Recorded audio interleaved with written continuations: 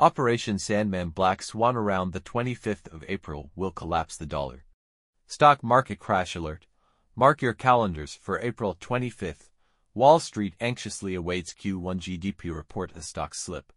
By Shrey Dua, Investor Place assistant news writer.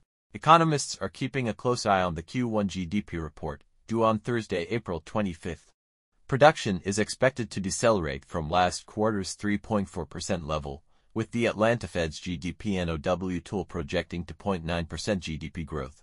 With stocks wavering amid a notable decline in investor sentiment, the GDP report should offer some insight into the path forward, both for Wall Street and the Fed. We are witnessing the deliberate mismanagement of politics when it comes to money. This is also happening in Europe, where the fiat euro is facing its demise.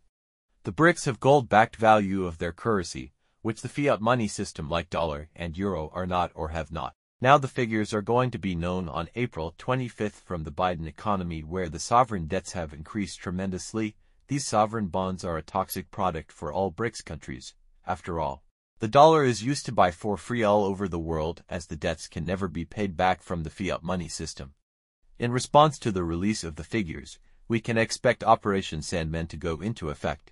All BRICS countries will then coordinately dump their worthless dollar, with the result that the equity market not covered by GSARA and the QFS will go into free fall towards zero.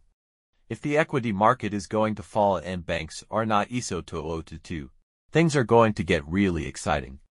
All banks are trading derivatives in the stock market, packaged loans and pledged that amount to more like 2,000 billion.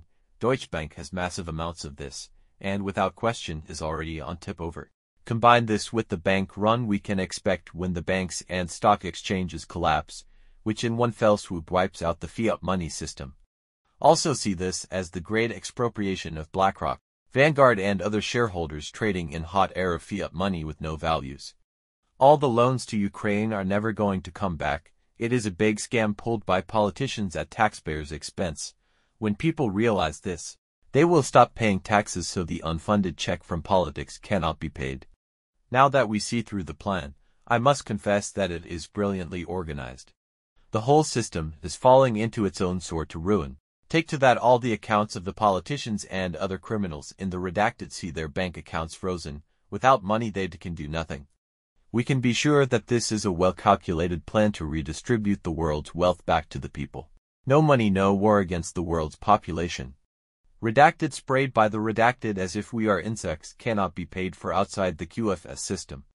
With the involvement of the QFS, evil has been stripped of all financial resources. So dear people, from the 25th the effects of Operation Sandman must become visible to the entire world population.